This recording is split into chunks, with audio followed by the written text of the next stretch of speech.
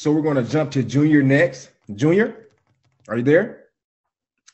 Hey there, buddy. So your question, if Timmy had 2 apples and Sally had 2 apples and they put them together, how many would they have?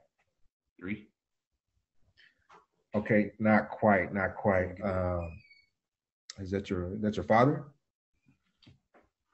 Okay. I'm going to try it again. If Timmy has 2 and then Sally has 2 and they put theirs together, how many apples would they have? Take your time.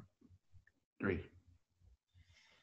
Okay, not quite. Let's think about this. Well, Mr. Hudson, if you can you not stand over him as he look here, sir. Kind of like it's all good. I don't teach you how to run your classroom. Okay. Teach you how to run my household.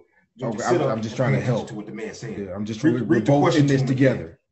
Okay, Junior. Timmy has 2 apples. Sally has 2 apples. Use your finger if you have to. They put theirs together. How many apples do you think they would have? 3. Okay, Mr. Hudson, if you can calm down. Hold your hands up. If little Timmy has 2, you don't got to and yell at what's the the boy. hey? Read the question again. Okay, so if Timmy first of all, so I'm gonna need you to slow down because I can't even understand what you're saying. You're reading too fast. That's probably why can't nobody get it.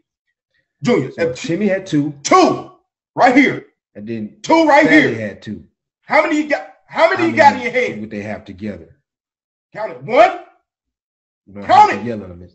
2, 3, Mr. 4. That's 4 fingers. What's the answer? Mr. Hudson, if you don't have to.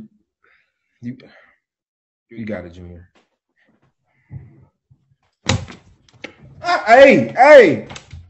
Look Mr. Hudson, don't worry about what's going on. Chill. Don't worry about what's going over here. You don't want to see me trying to teach nobody other kids on this Zoom, but you want to worry about mine. So you answer the question. If you got 2 and you're the 2 and you're putting them together, what you got? Help yelling at the boy. 3.